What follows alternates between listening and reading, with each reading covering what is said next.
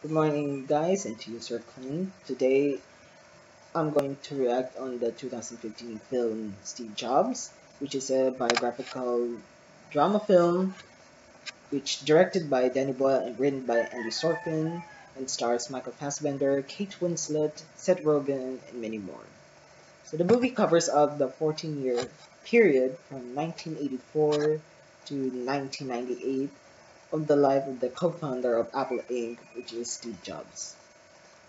One of the significant innovations or inventions that have been contributed and being developed to our technology is the introduction of the first computer of Apple Inc.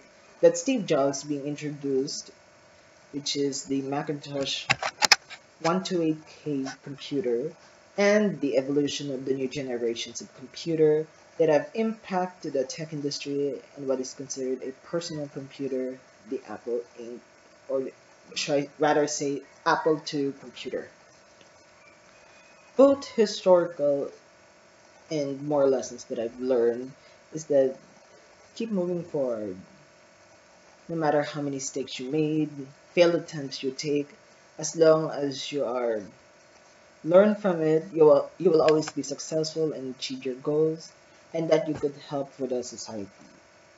So, compared on today's computer and system to the past, is that computers in the past were very heavy, both and bulky, with smaller and weaker processors that could handle small characters and small storage. Whereas in today's generation, they are more lighter, compact, with faster processors that could handle heavy tasks and that could store large files which can be used in day-to-day tasks. So that would be all of my reactions for this film. I hope you learned from this video, and that would be all.